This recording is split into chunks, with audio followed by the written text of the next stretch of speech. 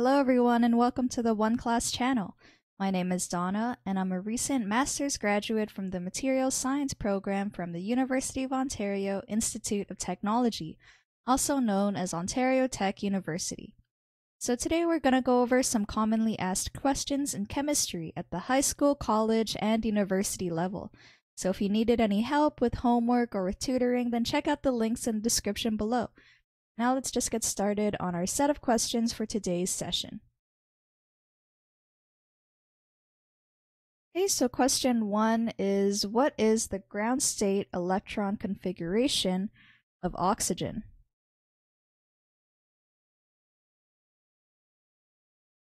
Okay, so oxygen.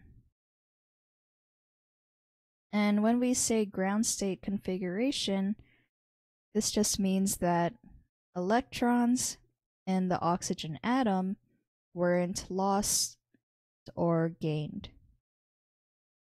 So when we want to find the electron configuration, we do a set of steps. So the first is to divide your periodic table into the different orbitals.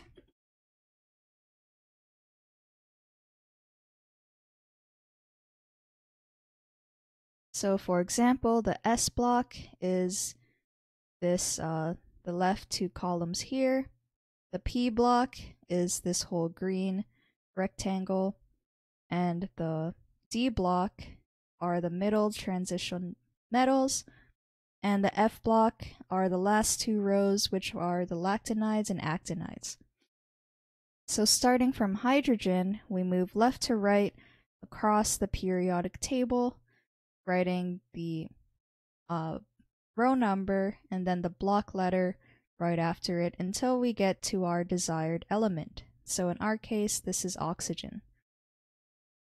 So oxygen is found right here, atomic number 8. So that means it contains 8 protons and 8 electrons in its ground state. So after we write down the electron configuration, we can double check that it's right if we count out the number of electrons that can be summed up in the superscripts of our electron configuration.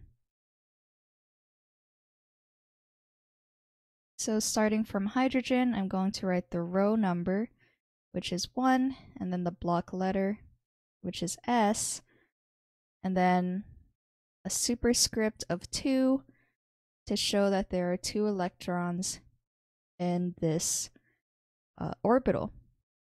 And this corresponds to the same as hydrogen and helium's electron configurations.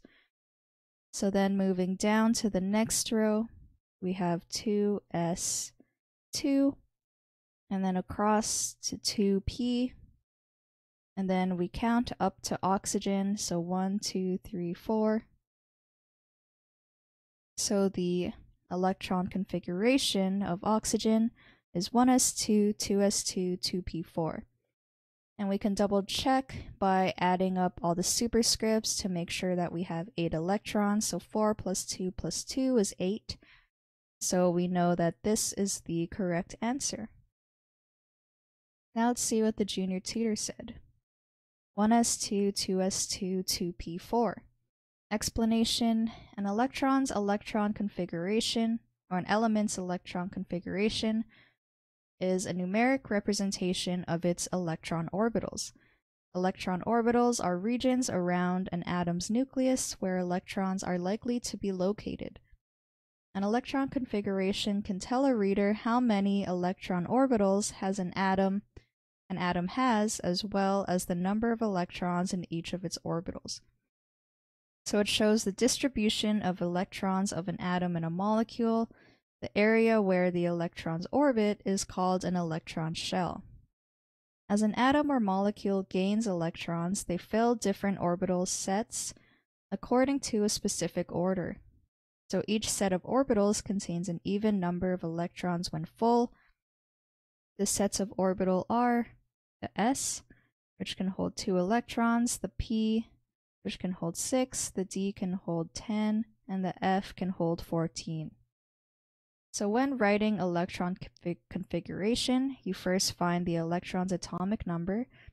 Each atom has a specific number of electrons associated with it. Locate the element's chemical symbol on the periodic table. Number 2 is to determine the atom's charge.